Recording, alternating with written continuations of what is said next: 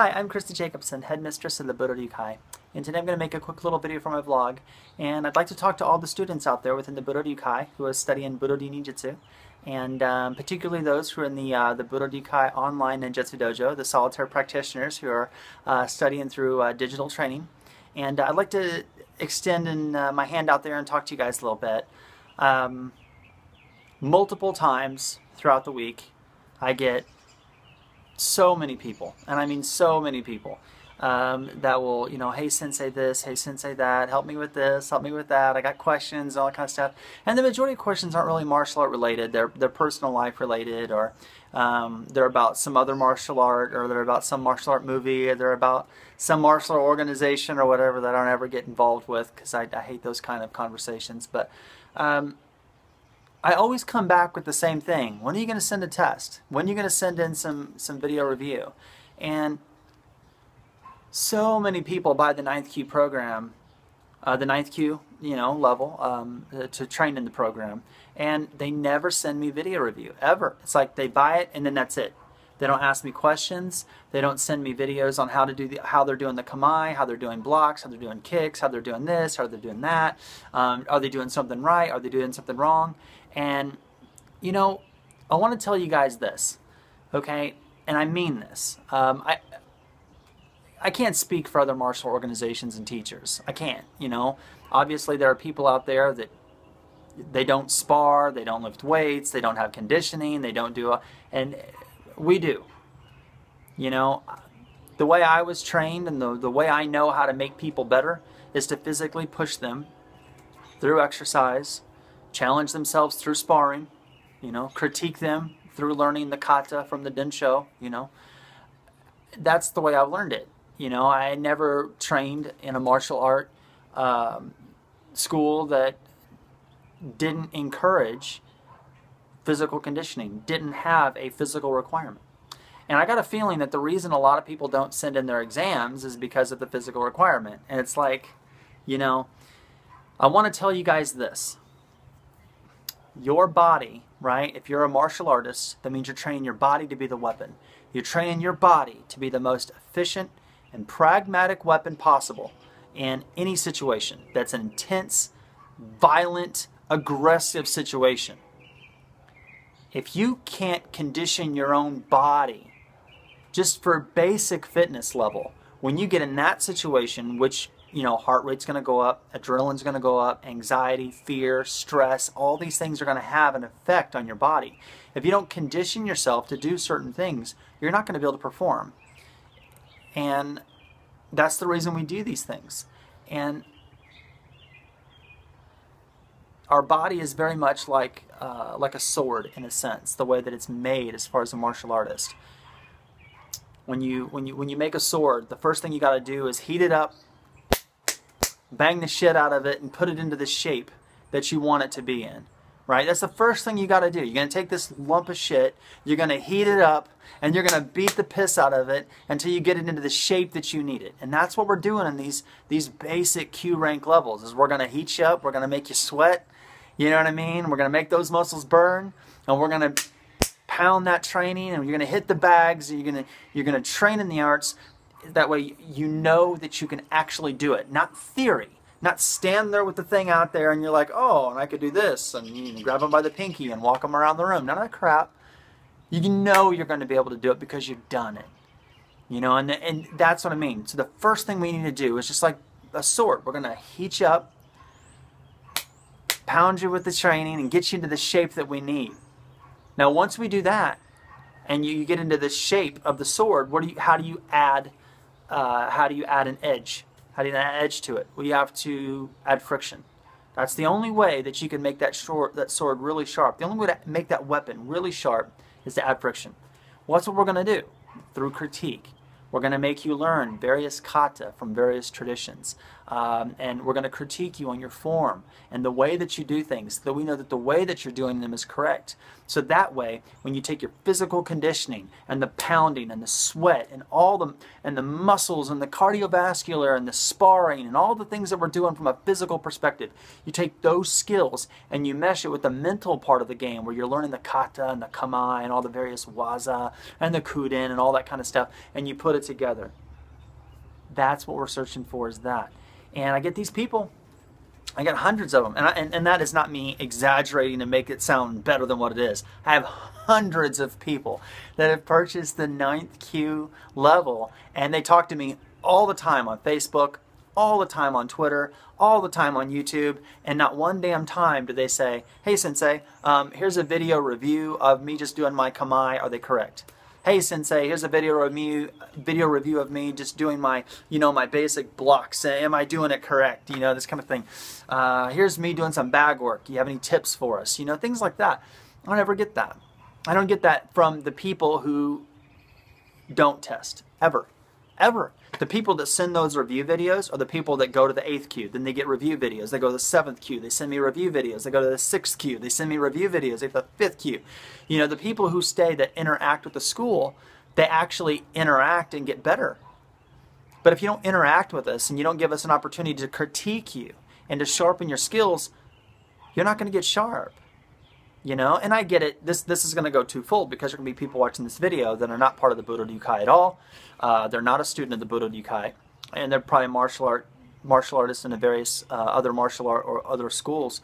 This message isn't for that person. Obviously, that person trains somewhere else. I'm not talking about that. I'm talking about what I do within the Budo Yukai and the martial art that I teach of Budo Ninjutsu. And the people who have joined this organization, this is how we approach it. You have to train your body physically to be a martial artist. You can't sit there. Would you have a gun that you never take care of? It's all rusted up, just rusted up shotgun in the side of the room, and you never touch it, you never clean it, it's just there.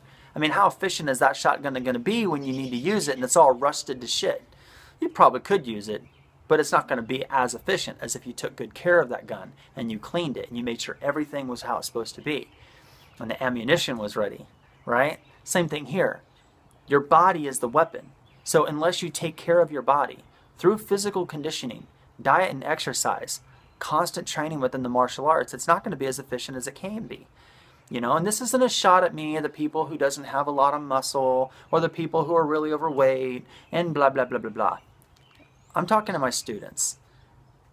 You guys need to make yourselves better. I'd like to see you guys send in some review videos. Here it is again. Now we're in 2016, and there are many people watching this video right now that probably bought the 9th Q video like years ago. And I mean that. They bought it years ago, and they still haven't sent me a review. And the reason most people don't test isn't because they can't do the basic stances or the basic blocks that's on the 9th Q level. You don't have to perform at a black belt level to take a 9th Q yellow belt test.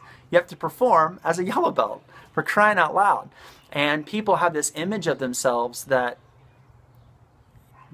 doesn't translate into what I'm looking for. I'm looking for martial arts skills. So if you're doing the test in the living room, or you're doing it in your backyard, or whatever, I don't care. I want to see you perform the martial arts. I don't care where you do it. You know what I mean? I care about what your actions are. I care about what you're doing, not where you're doing it at, and all that kind of stuff.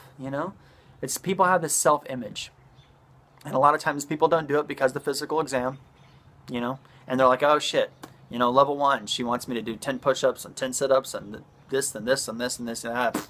Fuck that. Why? Ask yourself why. You have an opportunity. Something in you guys triggered something for you guys to be like, yeah, she's pretty good. What she's doing, she's pretty good at what she does. Look at the tens of thousands of people that follow her on Facebook and Twitter and YouTube and all these videos and this and ninja this and that.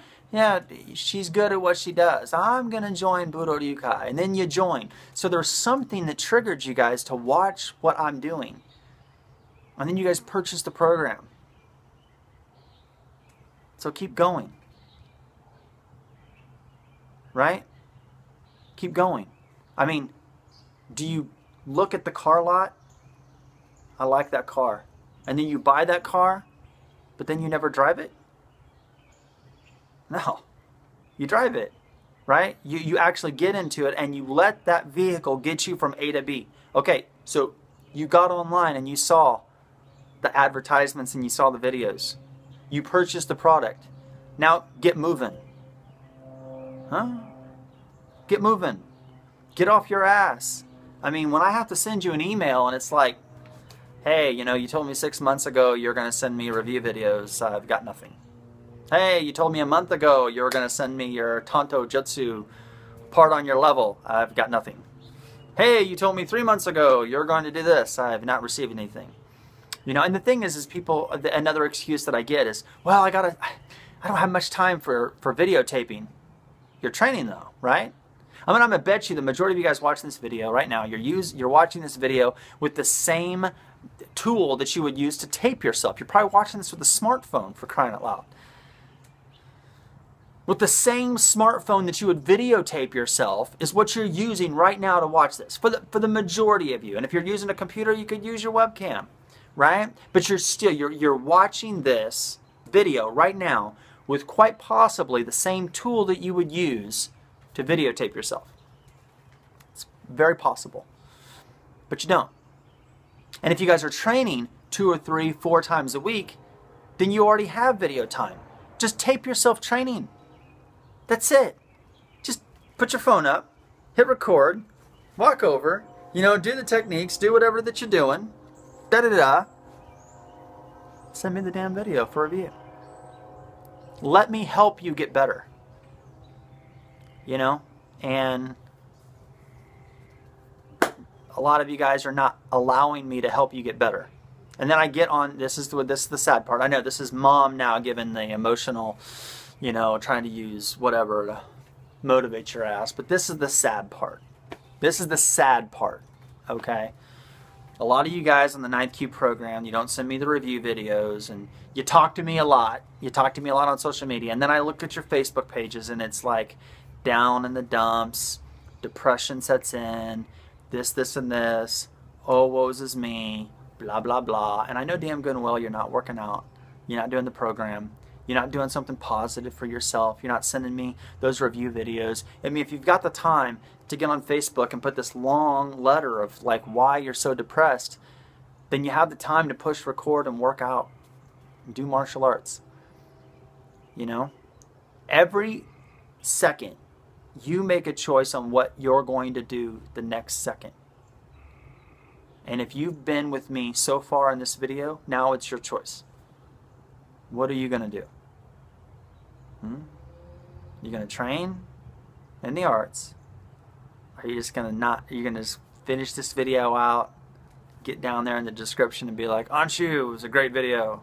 And then I never hear from you again till the next video? You know what I mean? So I know this was this video is something that wasn't scripted. Usually I have kind of bullet points off to the side of things that I want to cover. This is not scripted. This is just me saying I started the Budo Dukai years ago because I want to help people be better people. That's what I want to do. I want to help people be better people through the arts. And although I have thousands of students that are on the program and thousands of students that are doing so well, I also have thousands of students that are on the program and they're scared to take that first step to start driving that car. So for that group, people that have the program but they haven't done anything yet, let's go. Don't let another year go by. Life is way too short. Life is way too short. And sitting around saying that you're going to do it tomorrow isn't going to get it done. This is an opportunity for you to refocus, look at the things that you want to do, and if you'd like to dedicate yourself to authentic ninjutsu and classical samurai bujutsu and continue your training with the Budo Dukai, I'd love to help. Thank you guys very much for all your love and support. I deeply appreciate it. Until next time, take care, be safe, and good luck in your journey of Budo.